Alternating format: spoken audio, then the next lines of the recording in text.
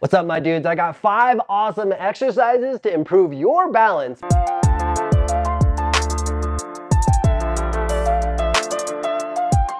But I got my boy Josh here. What's up, everybody? And stay to the end because I'm gonna give you 5 bonus tricks that you can perform to make you a better snowboarder. So the very first exercise we're gonna dive into is going to be jumping on the Bosu and jumping off, working on our balance. So Tommie's gonna jump up on the Bosu here, and then he's gonna jump off forward, working on that balance control. Then he's gonna do it again, but now he's gonna go to the right, then he's gonna go to the left, and he's just gonna really work that stability. So you can see when he jumps on the Bosu, it's not really moving around. He's very solid, very stable, being an athlete like he is. One thing I also wanted to add is my eyes naturally want to drift down, which is not bad in this situation, but in a realistic situation of snowboarding, I want my eyes to be looking 5-10 feet ahead. Yes, I can glance briefly down, but then I want to direct my eyesight towards whatever's going to be happening next. Again, the goal is to mimic snowboarding as much as possible. All right, so exercise number 2 is we're going to make this a little bit more challenging. And how are we going to do that? We're gonna work on board slides now. So Tommie's gonna jump back onto the Bosu ball. He's gonna stick the landing, and then he's gonna rotate, getting that shoulder turned forward, holding that for about 5 seconds. Then he's gonna switch to the other side. And I'm a big fan of teaching board slides where we take a shoulder and point it down towards the end of the rail, because as soon as I exit the rail, my lower body wants to follow my upper body. So if I were to jump, everything rotates together.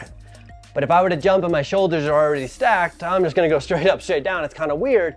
But if I can get my shoulder to rotate, then it's gonna help me actually do a board slide in real life.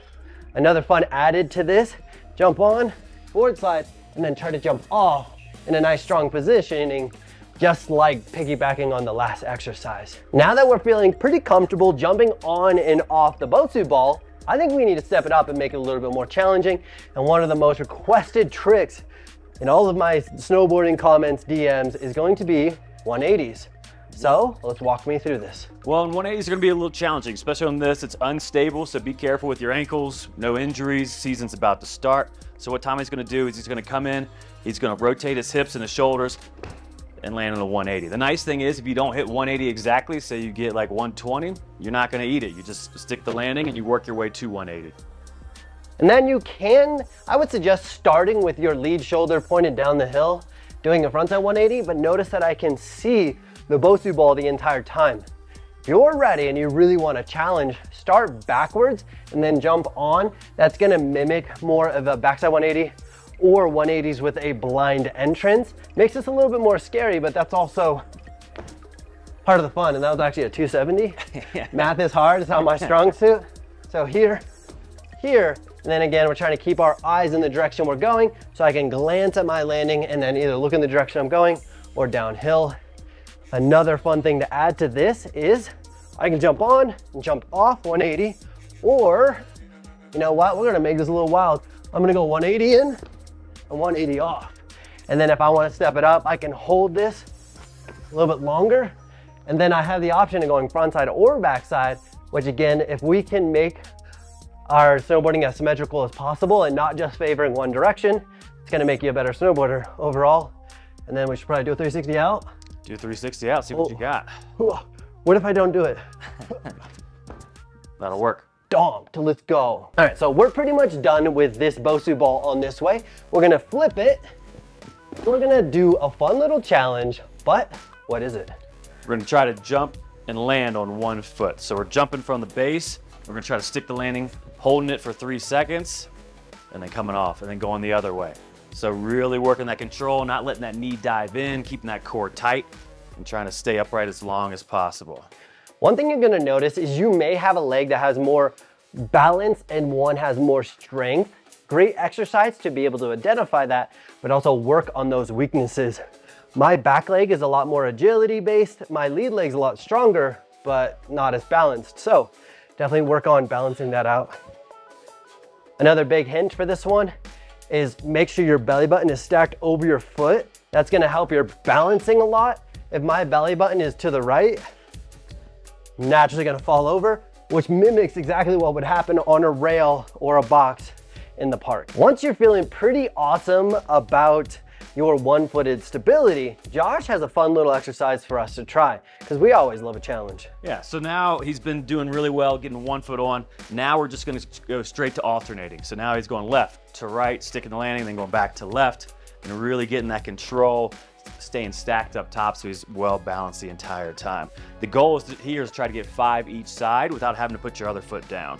And notice that my legs are sweeping underneath me so that my belly button is staying in the same place, but my legs move. The key here is let all the legs do the work. Balance, swoop it under. And then if you want an even more challenge, try to keep your eyes up. Looking down, it's like you want to look down, but you don't want to look down. Okay, I'm looking at the camera. Oh boy, that's kind of sketchy. Yep, so super challenging, definitely try that. All right, now this is gonna be part of the video where it's an absolute bonus and I highly suggest that you follow along. We're gonna try to do as many different snowboard tricks and try to mimic them and make it as realistic as possible on the Bosu ball. First, we're gonna start with front lip. I'm gonna perform it and Josh is gonna give us a couple key points to think about to make sure that we're trying to make this as snowboarder as possible. I'm gonna start facing the rail. My goal is to jump and have my back foot go over the Bosu ball and land on my lead foot with my lead shoulder pointed at the camera, at you guys. Let's give it a try. Oh. So the biggest thing with all of this, staying tight up top in the core, getting the balance, sticking your landing, using your eyes to spot your landing, and then looking ahead to see what your next trick's gonna be. Funny that you said that because as soon as I engaged my core, things got way easier. So Perfect. Let's go for that one. So that's going to be called a front lip. Let's just mirror that and we're going to do a back lip. So I'm going to be stepping across and this is called a back lip because the back side of my body is going to be facing the feature, and a lip slide is when my back foot hops and goes over the feature and it lands on my lead leg. This one, challenging. So Josh is going to give us a little insight on how to make this less sketchy or less scary. So, looks like this. So the big thing here is you still got to spot your landing. So you don't, even though you can't see it behind you, you got to make sure you twist. You can see Tommie twisting his head, spotting his landing, and then looking forward ahead. Same thing as before, soft knees, core's tight. Stick the landing and go. One other bonus is it's really easy on front side board slides. You may experience this, front side board slides or back lips, is if you hinge at the waist and drop your spine down, makes this way harder. And I'll show you an example. If I'm here and I'm like, right, I'm like gonna fall over to the side, but if I can keep that spine more upright, it's gonna make that. Important to keep everything nice and stacked because like Tommie was saying earlier, keeping that belly button over your foot. Otherwise you start throwing off your center of mass and then you won't stick the landing. And if you don't get these first try, the beautiful thing of this situation is you get to try it over and over and over, and you've already seen me get better at this. So don't get discouraged, just keep trying. The next trick that we're gonna do is going to be a fun little, we'll swap sides. Boom. It's going to be called a front tail 270 out, because why not? So we're gonna enter from the front side of our body. We're gonna land on our back foot, and then I'm gonna 270 out. But Josh, give me something that's gonna help the people. So when you're getting that 270 out, especially, we've talked a lot about sticking the landing, core's tight. Really make sure you get that shoulder twist in and bringing your hips across to get that momentum through. That is underrated advice right there, and that's the biggest thing I suggest and coach is letting that lead shoulder drive the momentum. Beautiful, nice job, let's go. We're literally on the same wavelength right now. So going here, notice my shoulder. You're watching this thing be able to spin around, makes things 1,000 times easier, but doing this in real life, the emphasis has to be on the lead shoulder. Big deal. Now, we're gonna do this trick called a front side blunt. Front side again, the front side of my body facing the feature. I'm gonna do a blunt slide, which means my lead foot hops over the rail, landing on my back foot. But we wanna have some fun with this, so we're gonna do a 270 out because that just sounds like a good time. Why not? Why not, exactly. So, if you need to practice this without the Bosu ball first, you can just go and hop. Notice that I look. So let's try it on the Bosu ball and give us some tips. So basically the body's gonna follow the head. So wherever the head's going, that's where the body's gonna follow. So you wanna kind of look, stick your landing, the shoulder will follow the head. It's like anything else, just like driving a car or going through trees. You just wanna look to where you're going and the body will follow. I love that. And in this situation, it's really hard because you do need to jump across, or off of the feature so you don't roll your ankle. On a rail, for me, this is 1,000 times easier to do it on a rail than actually a Bosu ball, which if you overtrain, then it makes it easier. It's like a baseball dude who like swings a bat and it's heavy, right? It's got the donut, and then they go out there, it feels easier. So definitely not a bad thing if this is hard. So looking, noticing my eyes. Woo! Close. I felt that I was not gonna go off of it, so I tried to save it. I'm gonna do it one more time just for fun.